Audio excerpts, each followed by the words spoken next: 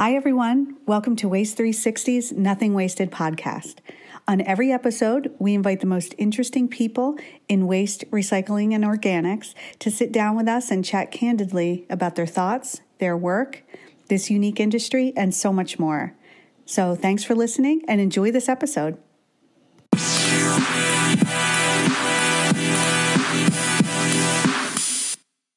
Hi, everyone.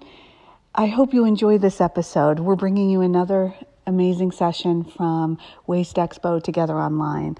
This one is called Feet on the Street Atlanta, and it's about the Recycling Partnership's case study on citywide contamination reduction. And you're in for a real treat. You're going to hear from Keep Atlanta Beautiful, the Coca-Cola Sustainability Packaging Program Director, the Recycling Partnership, and you're going to dig deep into data and multicultural programs and just a lot of great insights. And you'll walk away with the inspiration and data you need to possibly make changes or improvements in your own city or business. Enjoy this podcast and have a great day.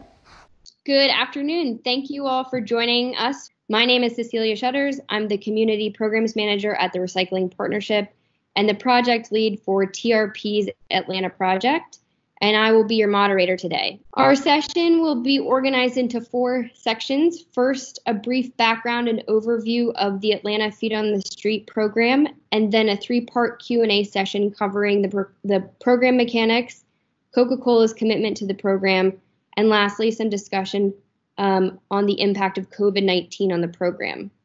So let's get started. I'd like to introduce you to our speakers today.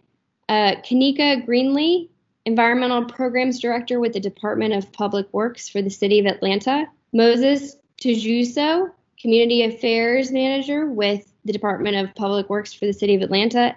And Nicole Smith, Sustainable Packaging Director for Coca-Cola North America. You may read their individual bios on this session's page as well. So now we're going to get started with the brief background on the project.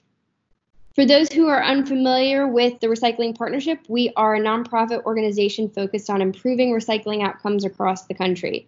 We do this by putting private dollars to work in communities because we know that when we invest in a system to protect resources, empower action, and unlock opportunity, everyone wins. We drive measurable improvement to the recycling system by providing grants, technical assistance, and research and measurement through partnerships like the one we're discussing today in Atlanta. This particular program in Atlanta was made possible through a grant made to TRP from the Coca-Cola Foundation. And now I'll hand the mic to Nicole Smith to describe Coca-Cola's work in this space and interest in this project specifically, and then to Kanika and Moses to give an overview of the project and how it fits into the landscape of their work in the city. And then from there, we'll move to the Q&A portion. Nicole? Thanks, Cecilia. We did want to share a little bit more around why Coca-Cola is invested in recycling with communities. And I would say it's all grounded in our World Without Waste goal. If you've not heard of this, it's based on a couple key factors. One, that we want to design all packaging to be easily recyclable, and that we need to include recycled content in those packages so that we can be a demand champion for that material and help pull it through that recycling system. But we also recognize we have to help collect this material because our goal is to collect every bottle and can that we put into the marketplace by 2030. So that's a pretty big goal when we think of how many communities are challenged with their recycling today. So when we think about the opportunity to partner with the Recycling Partnership and a key city like City of Atlanta, this aligns perfectly for us to be able to help share that message to all citizens that there's an importance in recycling and pulling it through the supply chain because these are what make the goods that we enjoy every single day. And of course, the partner here is critical. For us to build the circular economy, we have to have all the players at the table so that we can help build that system in a sustainable way. So what does this look like? How do we do this on a normal basis? Well, internally, we work with our design, packaging, R&D teams. We work with our suppliers of recycled content to help ensure that we're building those in markets of recycled aluminum, recycled glass, and recycled PET so that we can make sure that every single package can have more than one life. And then we start to focus in on how do we help support those communities that need assistance in maybe getting carts out to their citizens, or perhaps a better education program like we'll hear about more today. So our foundation has been an amazing partner where they've been able to help the recycling partnership with so many of these different communities. So we're giving back dollars to help ensure that communities have access to recycling, and of course, to learn how to recycle right. And then we're even working with our industry partners and competitors because nobody can go this road alone. This recycling challenge that we face today throughout the US is really overwhelming, honestly, if we think about it.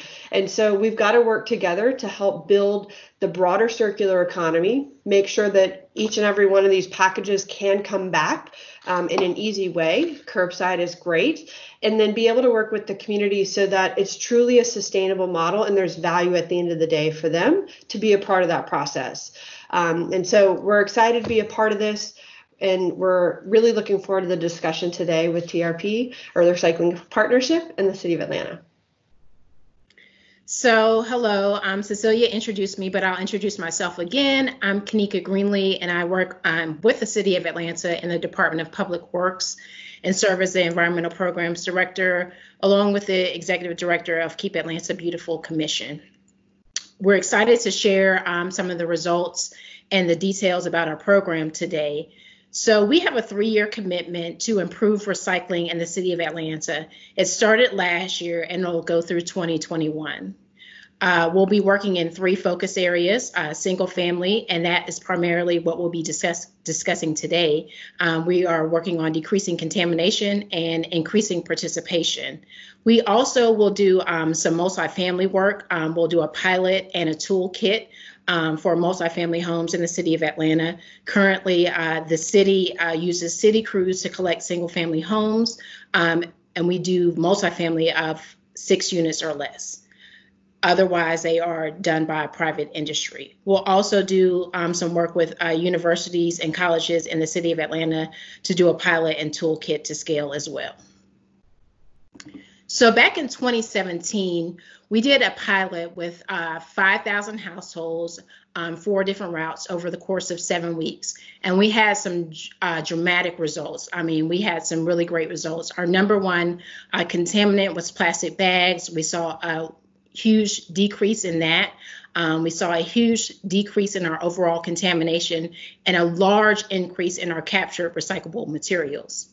So we wanted to scale this citywide. We service approximately 98,000 households, and we wanted to do it citywide. But as a lot of you that work in local government know, that sometimes your budget, especially for education and outreach, is challenged, limited, or non-existent. So in order to do this to scale, it required a public-private partnership. And that's where Coca-Cola came in. We're really excited to partner with them and have them here in our hometown. And so they were doing the World Without Waste project, as Nicole mentioned, and the partnership was a beautiful marriage so we can improve recycling in the City of Atlanta. So we'll talk a little bit about our curbside program in 2019. As I mentioned earlier, our goal was to reach all 98,000 single family homes in the City of Atlanta. We did that over the course of 5 months. We started in September of 2019 and we concluded in January of this year of 2020. Our goal was to increase our capture rate of good recyclable materials by 20% and decrease our contamination by 25%.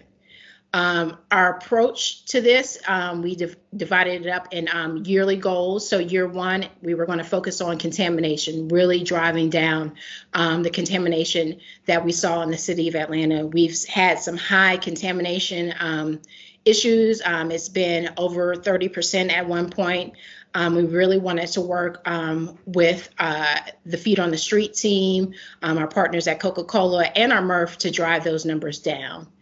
In year 2 and 3, we'll focus on participation.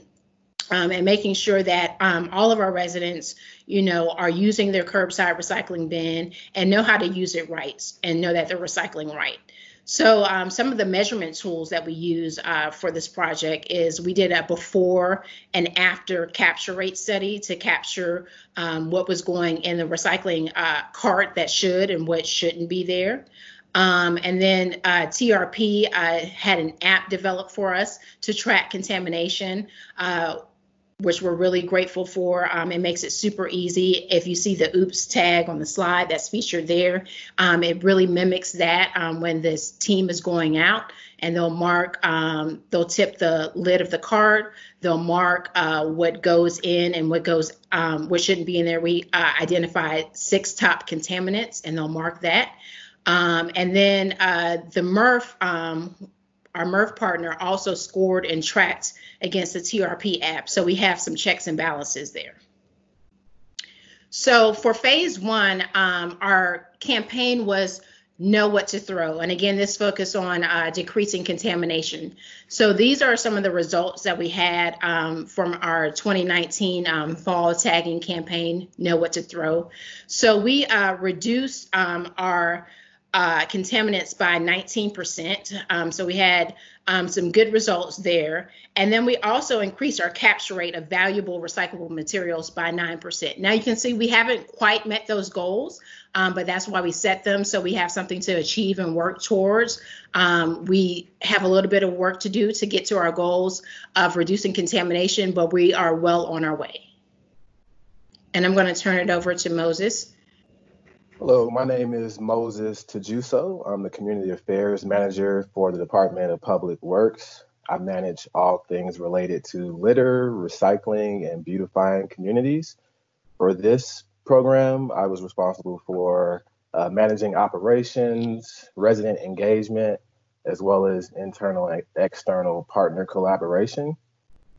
During the single family communications phase, we were fortunate to have technical assistance from the recycling partnership. We had access to an excellent team that would collaborate with our internal DPW communications team, as well as the mayor's office of communication. With that, we developed a very robust communications plan around Know What to Throw. Many of the elements were implemented based on best practices from the 2017 pilot. However, since this was a citywide launch, more elements were added to increase our reach. We started with social media, music streaming, Google Ads, along with a press release announcing the fall launch. From there, we transitioned to a local radio station spot that featured an executive from Coca-Cola and other community stakeholders. That campaign ran through the first 30 days of Feet on the Street. Also included was outdoor print advertising on bus shelters in targeted areas. This was a proven method used during the 2017 pilot, recognizing the need for traditional print advertising to reach our demographics. Residents were driven to our internal city webpage, atlantaga.gov/recycling, as well as our customer service center, ATL 311. There, residents could view all the collateral that accompanied the Feet on the Street campaign.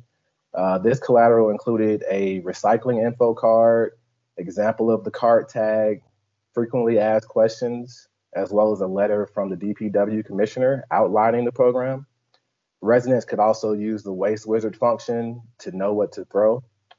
We saw a significant increase in traffic to the webpage, experiencing over 100% year-to-date growth in page views and more than 200% year-to-date growth during the communications campaign.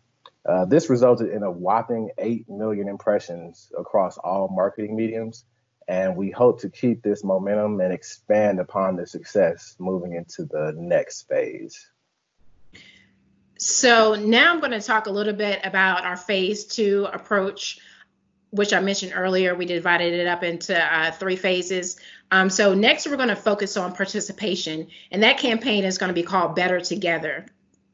And so we'll use the data that we had from phase 1 based on our education and outreach that we knew then. So we'll also continue our Feet on the Street program, but this focus again, we're going to focus on areas that had low participation and really driving those numbers up. So one of the exciting things about the 2019 fall campaign, Know What to Throw, we kind of know what the behavior is now of our residents in the city of Atlanta and what type of recycler there are. So that's really going to drive how we move forward in this phase 2 participation campaign.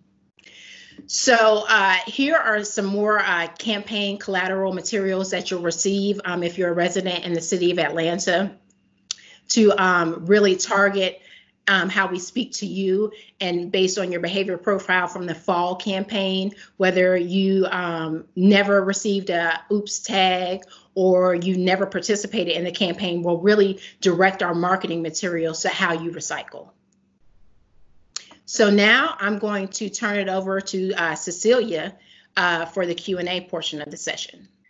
Great. Thank you all. That was a great presentation and great overview of the incredible work being done in the city of Atlanta to improve contamination and what's to come to improve or encourage participation next. So from here, we're going to move into the Q&A session. And again, we're going to focus first on sort of understanding the mechanics of the program, and then we'll talk to Coca-Cola's participation and interest in the program, and lastly, discuss COVID, the impact of COVID-19 on the program itself. So just to set the stage before we dive into those mechanics, I'd like to discuss this idea of the role of public partnerships. And, you know, what we've got here is sort of a trifecta of nonprofit, private industry, and city government working together on a common goal. And so I'd ask Kanika first, what does the general relationship look like, and why is this important for cities? So the general relationship, I mean, is access to resources and data and funds and resources that we may not normally have access to. You know, local governments are a lot of times strapped for cash, and particularly when it comes to education and outreach dollars. So if we didn't have this public-private partnership with Coca-Cola and the recycling partnership, we may not have been able to roll this campaign out citywide. And I think that's so key and critical for us. If we really want to focus on improving recycling, I think we can't always just rely on the local government to do it. We have to find other partners that are willing to roll up their sleeves and help us get it done. Mm-hmm. And Nicole, why is Coca-Cola Foundation interested in this as an approach to problem solving? Yeah, I mean, I would build on what Kanika shared. You know, as part of our broader World Without Waste goals, we're trying to help get access, get participation, and help guide people to recycle right. And it's really challenging to do that. And so we recognize the need for stakeholders like ourselves to be a part of that conversation, but then to measure the benefits of what's, you know, progressing and changing within a community's recycling rates.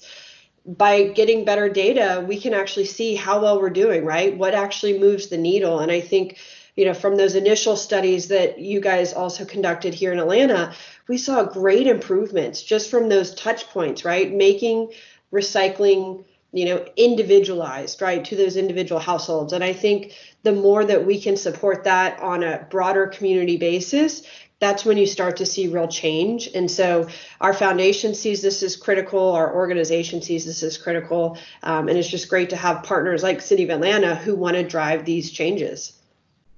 Yeah, that's great. That makes a lot of sense. So we're going to transition into just kind of get into the mechanics of how this program actually works. I love that this project really is driving and talking about improving supply chain. A lot of cities provide some type of oops tag, or at least have that option in their collection policies.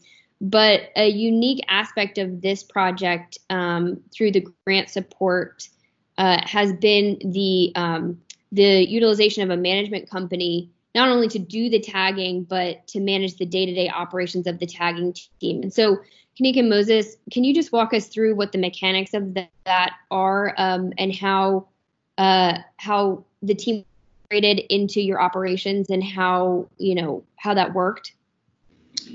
Yeah, so I'll start. We partner with a company called Lead Point, and so they have a team lead or a manager that manages the feet on the street team, and then we have a crew that goes out. And so when we did it for the pilot in 2017, it was challenging, to say the least. It required me or someone else from the city staff to get up at 5 a.m. and go out, meet the team, make sure that they had all the tools and accesses they needed. And then I was still required to work a full 8-hour day most days. And so, which ended up being a 12-hour day most days. So to have someone like Lead Point that can come in and manage those day-to-day operations and do that. I'll let Moses talk a little bit about some of the SOP and the tools we help them, how we help them integrate into the city. The one I'll mention is just making sure that APD knew that they were out there in case a resident called and said, somebody's looking at my bin. What are they doing? I don't know why they're here. But I think we learned a lot from each other along the way. But Moses, do you have anything you want to add or fill in? Yeah, definitely. I'll echo what you mentioned. It was almost impossible for our internal team to manage that process. So it was great to bring in Lead Point, a staffing agency familiar with the solid waste industry. From the onset of the campaign, we conducted training with the tagging team so they would be equipped to engage with residents. I think CC from TRP has some pretty cool role-playing exercises for them. So never a dull moment. But the intent of that was to make sure that they would feel comfortable with engaging with residents. I think, Lead Point did a great job, and it was a great decision to contract with someone to handle that duty for us. And I think another key thing is that we really developed some really great relationships with the street team, the Feet on the Street team. And so when they were out there day to day interacting with residents and they saw that, hey, I think we need this because it would be helpful. We need magnets or we need lights on the top of our cars so we can better identify ourselves. We were able to pretty much real time get that back to them and have that updated. And if we weren't able to provide them something that they asked for, we were able to, say, hey, we thought about it and why. And also giving that real time feedback of making sure how integral they were a part of this process. Because sometimes you're just going out there and you're just thinking, I'm just doing something. But no, we're looking at these numbers and on a day-to-day basis, a weekly basis, a monthly basis, and what type of impact they're having on it. And that information is then shared with the Commissioner of Public Works, the Mayor's Office, Coca-Cola. So I don't think they initially got the gravity of how important they were, but I think over time they really realized that. Yeah, I think that's right. That was one of the key elements from my perspective, is just seeing, that back and forth between the field team, the operations team, and the communication between, everybody involved, and really making sure that everybody knew, here's why. It's not just the how, but why we're doing this. And I feel like the team really connected. It was a team of 8 tagging crew on the tagging crew, and they really connected, and they showed up. I mean, I'll just say from TRP's perspective, this is one of the most successful teams we've had in the field, in that we had a very low turnover rate. We had the same, pretty much from the beginning, we had the same 8 individuals who were on the team through this of tagging. And I mean, that's not a small order. They're up at 5 a.m., 5 days a week doing this work, and they stayed committed throughout that 6 months. And I think that's a real testament to that communication that Kanika just mentioned, and to the, the operations that Moses talked through. And I also, in speaking to Lead Point, the making sure that the compensation level was at where it really was valuable for their time. I think that was another big takeaway from just the mechanics of it. So I'm wondering if you all can also talk about sort of the benefit to consistent tagging, meaning, talk about first how you got, like, what was the pattern to get through all 98,000 households? How did you split up? How did we decide to split up the routes? How many households were tagged per, time period? And what's the value of a consistent tagging approach versus an ad hoc approach? Moses, do you want to take? Sure. So 98,000 residents, 5-month period. So that was 5 waves. And the goal was to engage with a resident 4 times consecutively. So over the course of 4 weeks.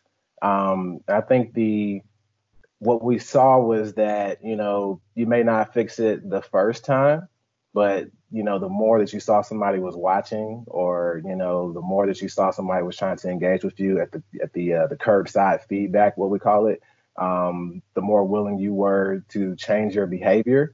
So that 4 consecutive visits to that resident's cart proved to be beneficial. By the 4th time, we would see a change in their behavior. It was interesting. Some residents would not put their cart out after that first time of being tagged, I guess out of fear of being tagged. But once that fear subsided, and once they realized that we weren't there to slap them on the hand or anything, it was more so, we're in this together, which is ironically the next phase tagline. People consistently change their behavior over the course of those 4 weeks. And we were successful in engaging all 98,000 residents over the course of those 5 months, those 5 phases. That's amazing. And I think that behavior change piece is so critical because if you have contamination in your cart and then we just empty it, somebody's fixing it and it just goes away. But if you have to get it out because your husband did it or your child did it or someone else did it, I think it really drives home that what goes in your cart and what doesn't. We had some interesting, interactions at the curb as well, where someone says, hey, I got the postcard, or I saw it on Nextdoor, or I saw it on, Line. I'm going to fix it right now. So they'll service my cart. And they were really like, I'll take it out right now. I'm so sorry. I didn't know plastic bags went in there. So that was really exciting and rewarding to see as well. So, were there any calls from residents, or is that overwhelming, or is it manageable? How did you all think through the communications, in response from residents as they were, calling in or had questions? No, that's a good question. So in addition to working with the Feet on the Street team at the onset to try to minimize those escalation situations from the curb, we also provided training for our customer service agents. They would be the ones that ultimately receive the initial call from residents. Agents had the ability to access images of the cart violation and any notes that accompanied them, so they could confidently answer those questions. Most residents accepted the fact that they need to correct the issue prior to servicing, while others required a little bit more convincing. So for that, we developed an escalation matrix for complaints that couldn't be resolved at the curbside or at the agent level. So I would receive an automated notification prompting me to follow up with a resident. Those conversations range from your avid recycler that wanted to discuss the state of recycling ad nauseum and thank us for our efforts, to the resident that simply wanted their rejected recycling cart emptied without any action on their part, which we weren't having. In between the two would be a senior resident that, bagged recyclables as a point of convenience, not understanding why all items needed to be clean, loose, and dry in the cart. And then we had some extreme situations as well where we had to have some proactive targeted education for instances where the cart was rejected due to reasons not listed on the cart tag. So using your cart for yard trimming debris would prompt a visit from our education and enforcement team. And we felt that those residents needed that direct education to curb their behavior. So those are the interactions that we would most commonly see. That sounds like some really good kind of one-on-one educational opportunities and even some tertiary benefits to the program outside of just recycling, the 6 contaminants, as you mentioned, yard waste, those kinds of things. That's really great. Okay, so we'll wrap this section up with a final question to Kanika about the data component. You're mentioning in the last part of your presentation that the next phase, which will be focused on participation, is going to be based on data gathered from the contamination focused campaign. And so can you just quickly talk through how did you all get this type of data, and how are you in the city using this to move forward with resident engagement and strategy when the program starts back up? So the app that we use would track each address, and we would know if you never received a tag, you have a certain profile. If you received a tag once or twice and you corrected it, we would give you a profile. If you never participated or set your card out, we know that as well. Or maybe you just set your card out once, during a 4-week period, we consider that participation. But if you never set that out, so now we can really use those specific data points to drive participation. So now we know what street, what neighborhoods, what city council districts are participating at very high levels, and those that are participating at low levels, and use some of the tools that we know that high level participation yields to help bring those up that are participating lower, and just driving that home to them. And so we won't speak to them the same. I think the first campaign kind of had the same message for everybody. But now we'll just specifically speak to how we know that you recycled in the fall. That's pretty innovative and exciting to be able to reach people where they are on this particular issue, rather than just assuming everybody's starting from the same place. It's pretty powerful. It is. We're excited to roll this phase out. That's great. All right, so we're going to transition a little bit and focus, Nicole, on discussing Coca-Cola's role in this, the Coca-Cola Foundation's role in this project. And just want to kick off by asking, why is curbside recycling important to the Coca-Cola Foundation, or even more broadly, the company? Great question, Cecilia. When we look at where people consume beverages, and especially right now in COVID times, it's almost all at the home. And so, even before COVID, it's over 70%, and that's based on the research you guys have done, as well as our own internal research in terms of where people like to enjoy a beverage. So for us, we know curbside is where it's at. That's where we have the highest potential of collecting these bottles and cans. And so when you either have people, wish cycling, throwing in the things that shouldn't be in there with the bottles and the cans in your corrugate boxes, we want to get that material out, because, that's just more cost for the recycler at the end of the day. But then also, how do we get, to Kanika's point, more participation? Now that we know, hey, this household hasn't participated in over a month, how do we get them to engage? Or how do we also get a household to recycle more? I know some of the original studies the Recycling Partnership did showed that often only 50% of their cans would actually go in the recycling bin. The other half go in the trash. And why would that be? So for us, having this data, actually being able to see what the numbers show, allows us to think through, what should we be trialing with different communities to make it better? And I think, Atlanta is a perfect example, but I'd say from a broader stance, we're looking at all different applications, where we've also worked with you on some multifamily housing recycling initiatives in different communities, where those communities may not have easy access to recycling because it's not provided through the city or the county. So how do we make sure that we're providing that access where all of our consumers live, right? And we want to make sure that that is more equalized access truly. Great. Well, that leads me to my next question, actually. What other types of projects are you involved with across the country that are sort of related to this?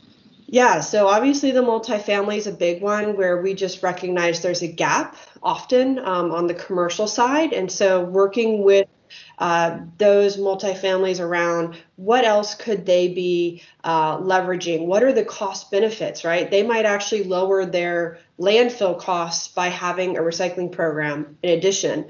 Uh, Also thinking through some of the public space opportunities. So for instance, we did an initiative with the Conservation Corps out in California, where a lot of the beaches were lacking any recycling and infrastructure. So you might have a trash bin, but you're going to go out, you're going to picnic for the day, and then at the end of that fun time, you're literally putting everything in the trash. So how do we provide the right access for those moments of enjoyment and making sure that those communities have access as well? And then we're even looking at how do we think through, some of the broader challenges. We've seen often communication is a big piece of this. A community may not even know what day their recycling pickup is. So if you've just moved into a community, how do you make sure that we're providing that feedback and the community has the tools and resources? To Kanika's prior point, not every community has a huge budget to do this or a team even to resource it well. So thinking through how we can support some of those scenarios is another key focus of our broader efforts. That's really, really great. And so my last question is why is recycling important to support in terms of your broader sustainability goals? Yeah, I mean, obviously packaging for us is a significant part of our carbon footprint. And when we think about just, our footprints on Earth in general as individuals, we want to make sure we're leaving the lightest one. And so how do we make sure that at the end of the day, someone has access to recover our beverages containers easily? So this has been a critical force for us for decades. And I think with our newest commitment on World Without Waste, we're just seeing how do we help change the dialogue, make recycling fun and exciting, and, not shame people when they're doing it wrong, but actually guide it. And, I'd share, I had so many funny encounters at work after the Feet on the Street program kicked off, where a colleague would come to me and like, someone left me a tag. I was doing this wrong. I had no idea I was doing it wrong. And you start to realize it has to be personal, really. Otherwise, people don't get it. They think I'm doing it right? For the most part, we think we're doing these things right. So for us, I think making it personal and thinking through in a fun way, we're going to start to see some of our brands take recycling message to a new height, I'd say, on the shelf. And so I'm excited to see some more recycling messaging coming out to inspire that recycling behavior. And then I'd also recommend, I know we have a lot of communities engaged here today, go to the Recycling Partnership, go to the Southeast Recycling Development Council. They have grants that our foundation has wonderfully provided to help communities do the same efforts that Atlanta is doing today. And we need every community to engage so that all communities and citizens have access to recycling as well. So I'll make that final plug. That's great. And I really appreciate you mentioning that, because it really connects the dots for everybody watching. So thank you very much. Okay, third section, we're talking about COVID. So Kanika, how has COVID-19 impacted the city recycling and solid waste programs? And if you have any, what are some of the helpful hints to other cities and counties who might be watching that are dealing with these same issues? So COVID is a very interesting and challenging time for us all.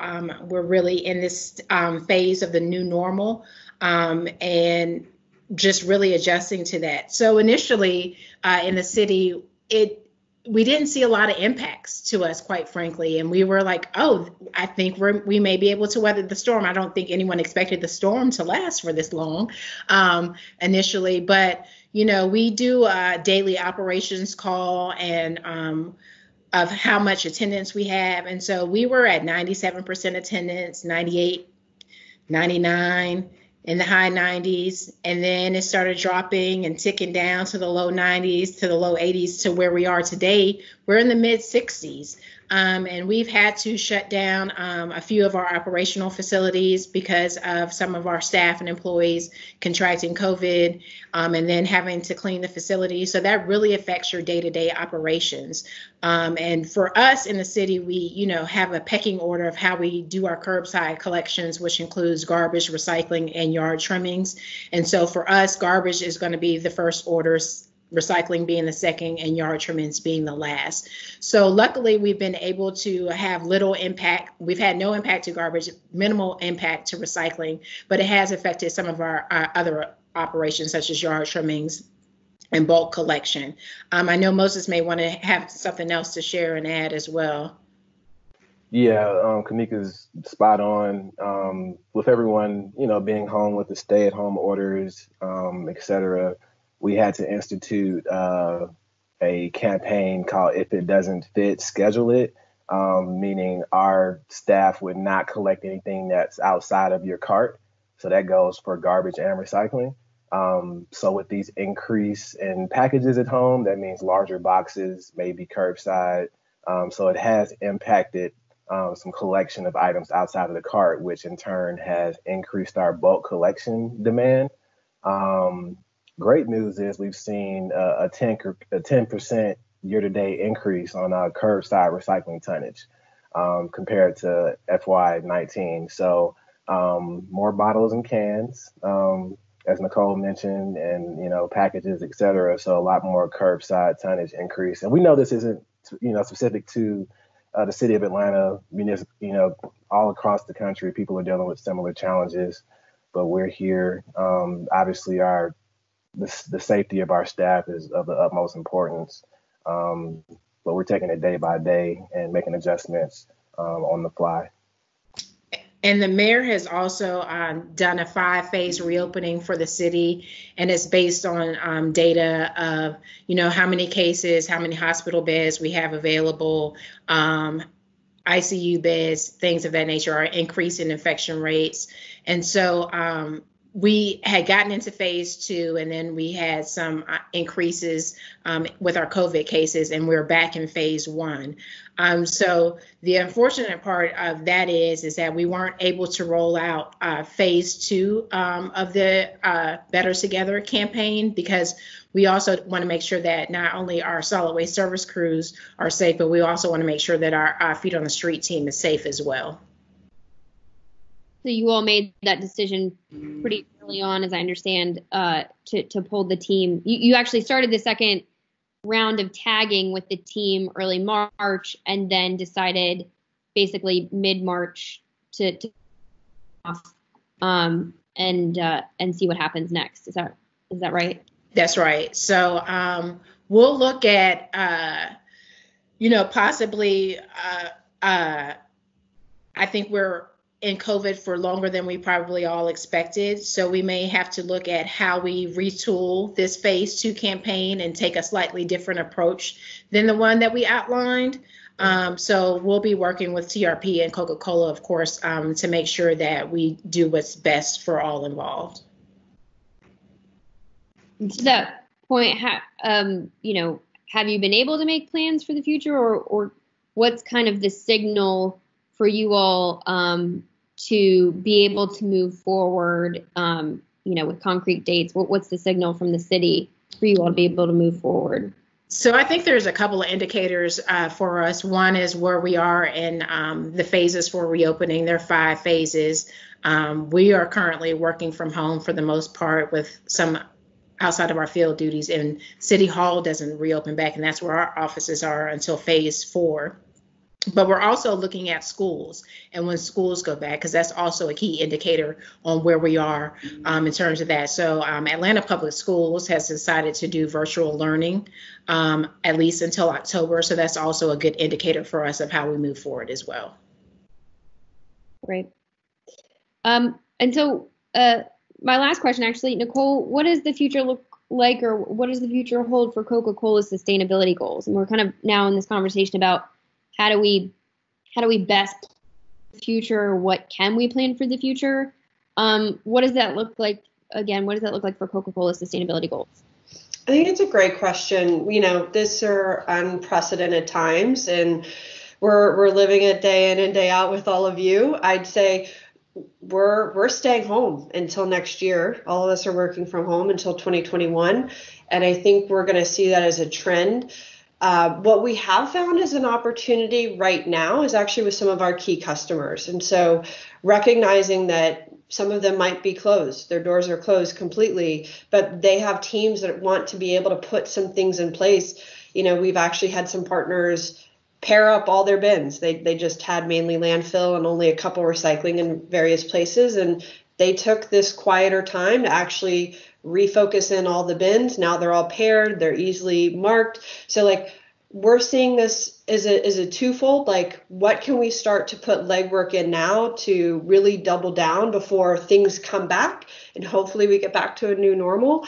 But, you know, we're also thinking through what are the challenges that a community is going to face in 3 to 6 months from now as they try to revamp and come back, and maybe the funding isn't necessarily there. Where else do we need to play a role with these communities as we're all in these challenging times? So we're looking at it from a couple different spaces and just trying to be as supportive as possible to our customers and the communities so that recycling doesn't stop. And I think that's the biggest piece, right? And we've seen it when there was toilet paper shortages.